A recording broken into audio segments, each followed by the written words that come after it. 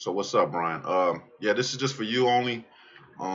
Look, this is what's keeping me up from this right here, and it's holding me up from working on the zigzag problem that you have.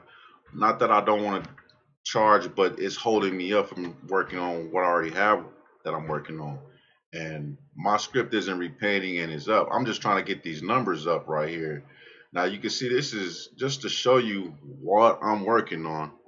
All right, you see this is 90% profitable. You see the profit factor is 25. I know you're wondering like, well, how many days is that? And does it account for the fees? Yeah, it counts for BitMEX fees because all I work on are bots that work on BitMEX. This is on a 4 minute. I got one out just like this one I'm working on for the 1 minute that does better than this and has like 60 trades, which is crazy. All right, but anyway, 20 trades. How long has this? Let's look at the list of trades. All right, and I'm doing this for my records too, but I wanted you to see this. This was on the 2nd, all right, of April. Okay, it's the 13th of April right now as we speak. You know that. So from the 2nd, it stayed in the trade. Did a couple of trades on the 2nd. Actually, let's see. Let's see what those trades are. One for $3, one for 90, one for 200. Then there was one loss. Boom, 97 bucks. Then there's a second loss down here for $6. The last trade, as we know, it actually caught that move up. Just so you know that. You know we just extended to the upside. Yeah, that was it. My bot caught it. So understand that's why I had to charge because I know you want something delivered right now. But what I will do is this: I will work on at my liberty, whatever I find from that zigzag, whatever I find out like numbers and how's what's working, what's better.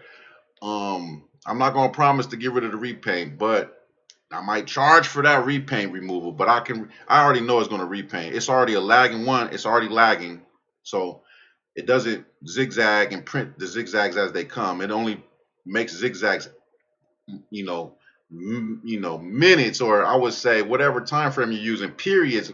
Probably like 10 periods pass, and then it can figure out where it wants to go up or down in a straight line. Other than that, it's not gonna update until it can update, okay? Because it needs multiple periods, or I should say candle bars, to take information from so it can know what to do. So until it gets that multiple candle, it's not going to draw anything, okay? So, and by the time that happens, you can't trade what already has happened, okay? Just understand that. Now, I may be able to find a workaround for that, but it's going to repaint.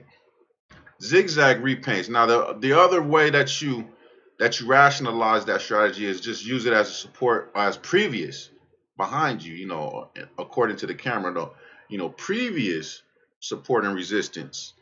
Okay, so it'll draw a support up here from what happened, way back there, and then when you touch it again, okay, boom, either you act on it as support. If it passes it, it becomes support. I'm sorry, it becomes resistance when you hit it, and if you pass through it, it becomes support, and you bounce off of it. Oh, you know that, right? If you don't, then you need to take trading classes. All right, check it out. That's the deal. If you want me to work on it right now and have something for you right now, then pay me up front. Even designers charge up front because I'm a graphic designer. You charge up front. You can trust me. I mean, I'm just like you. If you do something, like that, I'm a man of my word. I have to live up to my word. That's how I live. And I believe that you're a man of your word. So otherwise, I wouldn't even have started working on it. All right. So I started trusting you, and you don't trust me. That's kind of, you should know if you're a man of your word. If you should know other men are men of their words as well. All right. Take care. Peace and profit.